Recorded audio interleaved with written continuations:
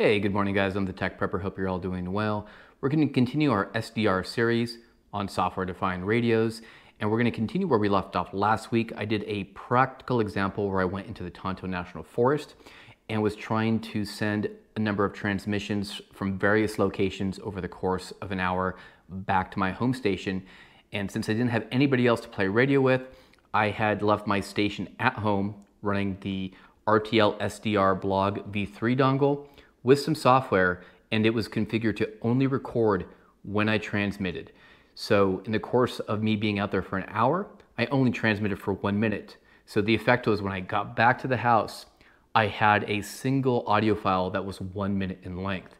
So think about the applications of being able to monitor any frequency and only recording audio when there's traffic. So preppers, think about that. Ham radio guys, you get it. So we're going to get into that in a second. Before we do that, we're going to talk about the station gear.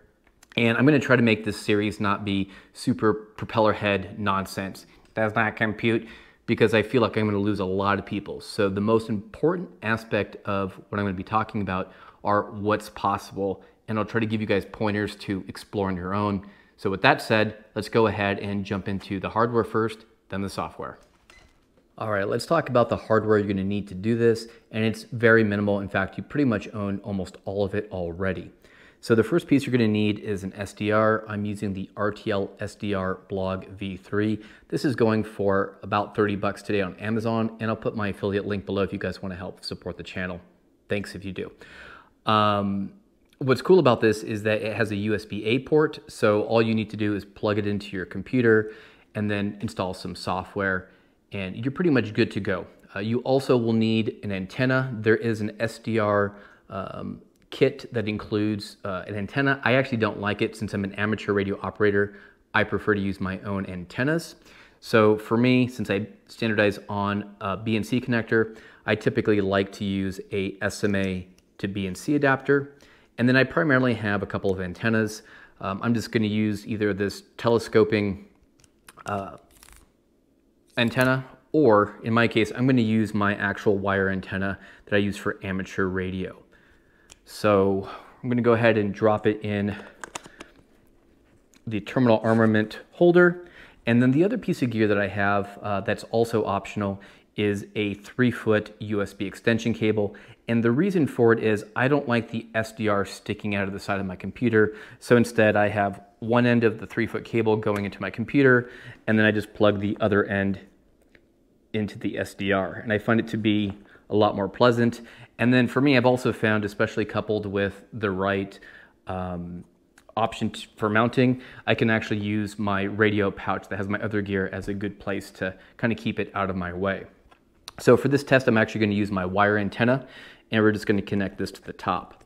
So just to recap, all you need is a computer, the RTL-SDR V3 or your preferred SDR, and an antenna, and that's all you need. So quite literally, for probably less than 40 bucks, you can do this. And what's great about the SDR receivers is that it is a receiver. You do not need to be licensed, and it opens you up all the way from listening to AM broadcast stations with the right antenna, all the way to the HF frequencies for amateur radio, shortwave AM listening, so you can listen to broadcasts across the world. I was listening to India, for example, this morning, and China and Japan and Australia. So really cool stuff. And then all the way into the VHF, UHF amateur radio bands. I was listening to air traffic control down in Sky Harbor in Phoenix. You can do aircraft transponders, public safety monitoring. So there's a lot you can do with SDRs. So suffice to say, for 30 bucks, anybody can do this without a license. All right, so let's talk a little bit about the software, starting with the operating system. I'm running Ubuntu 22.04, which is a distribution of Linux. So if you're running Windows, OS 10, Android, please don't ask. I honestly don't have an answer for you. So with that out of the way, there are 3 other pieces of software we need. The first is a software-defined radio application, because this receiver really doesn't do much. All the power is actually on the software. And the one that I really like is SDR++ because of its simplicity and user experience design. Now, we need to be able to have a recording application that will only record when it detects audio, and for that we'll use Audacity. To glue the two together, we need another piece of software, and we're going to use PulseAudio Control, and basically allows us to share the output or input of another audio device with another application.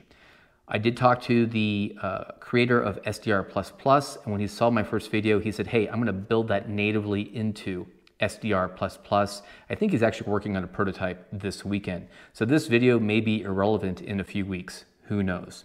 So the first thing we want to do is go ahead and launch SDR++.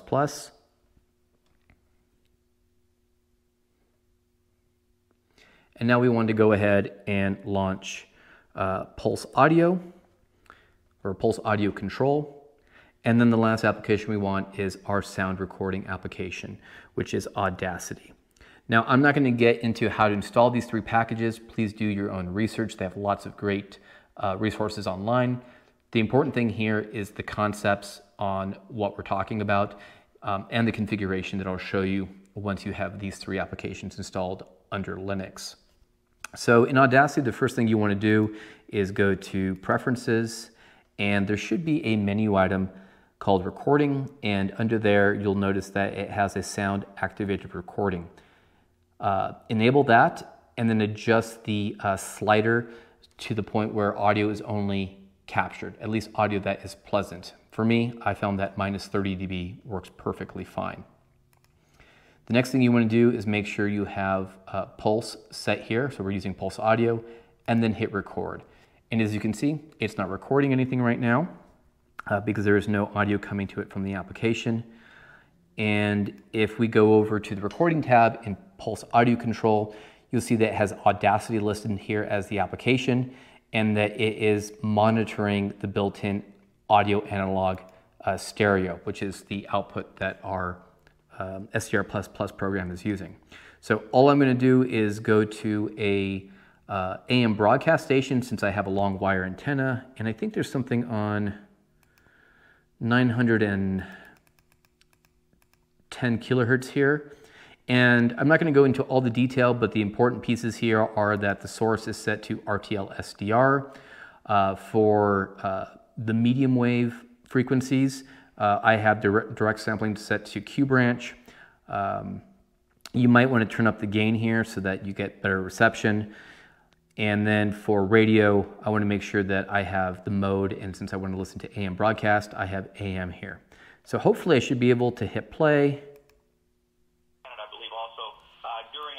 And we're getting some audio. So you can see here it's actually recording. If I go ahead and let's say stop that audio,